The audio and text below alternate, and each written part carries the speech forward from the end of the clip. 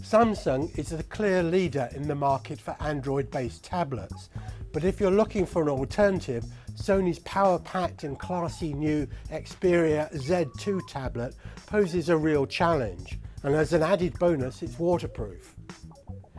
Sony's Experia Z2 tablet is, at least for the moment, the most powerful 10.1-inch tablet around, featuring a blazingly fast 2.3 GHz quad-core Snapdragon 801 processor from Qualcomm, the same processor built into the Samsung Galaxy S5 and the recently launched HTC One M2 smartphones.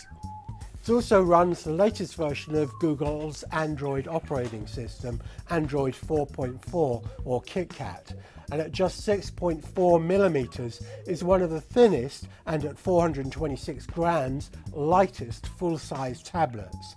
By comparison, Apple's iPad Air is both slightly thicker and heavier at 7.5mm and 469 grams. Its minimalist industrial design echoes that of the Xperia handsets and the earlier Sony Z tablet that it replaces.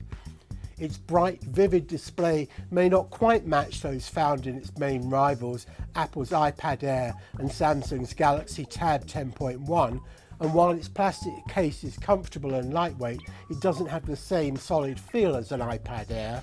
Some users may also complain that the wide bezel around the screen makes the Z2 look a little dated and cheap, which at $590 it certainly isn't. And while Sony has improved the speaker position, they still sound rather tinny to me. I was, however, very impressed with the Z2's performance, although, as is often the case, it comes at a cost. In my tests, the internal battery in the Z2 lasted about 8 hours between charges.